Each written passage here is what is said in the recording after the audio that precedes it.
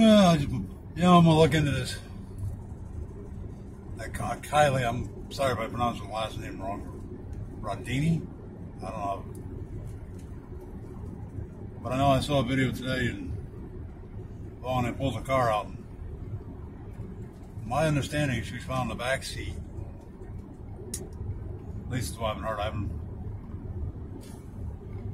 And now I read the car was between 20 and 40 foot from the shoreline, the embankment.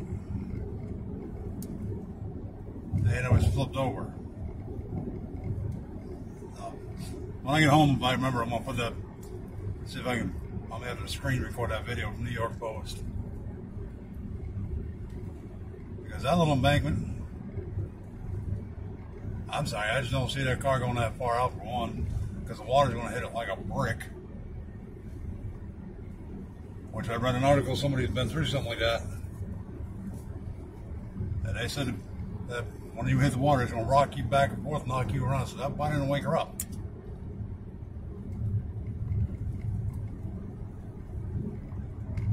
And from what Fred was saying on his live today, the window was half down. Because the car will float for a little bit before it sinks.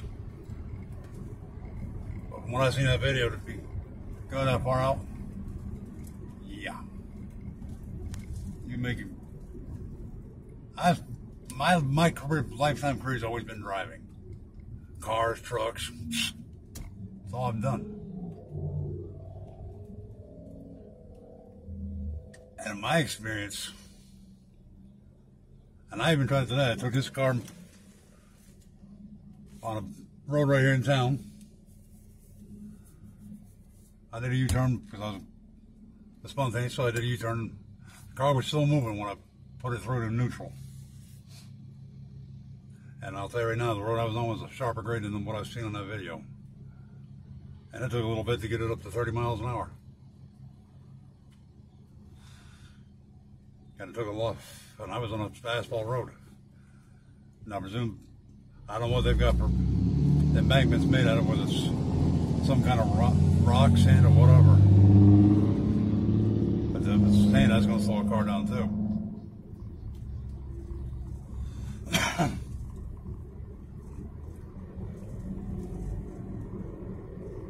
Just from what I've checked out today, I've got more questions than anything else.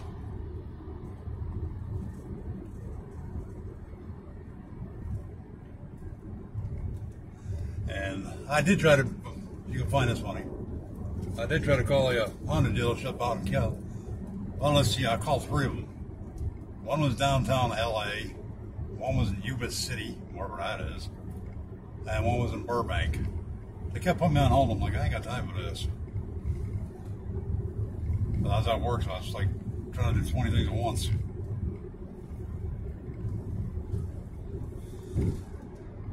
I want to check, because I can't believe that car shut off and the part could actually still roll. How the hell is that even? I don't think the cars were even allowed to do that. I shut this car off, put in park, it ain't going anywhere. I've had a Honda Accord shut off, put in park, it don't go nowhere.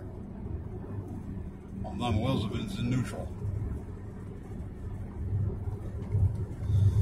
So I'm going to ask an expert.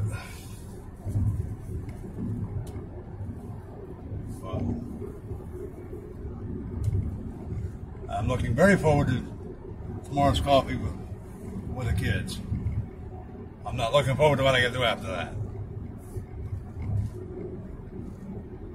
I can work on some hot water elements. Yay. They're not hard, they're just time consuming. But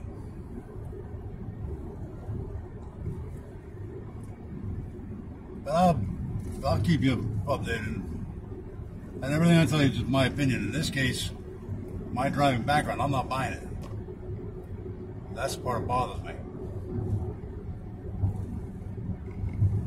All right, I'm doing 60, about 62 right now, going down a little hill. And it's slowing down.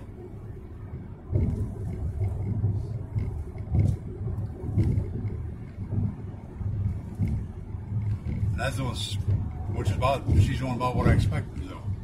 So So if you're at a dead stop, presumably, I would presume she's in the back seat, she had to be at a dead stop. Car that's on a dead stop, it doesn't make sense. I'm just getting into this case, so bear with me. But, all right, I'll catch you on the flip flop. Bye.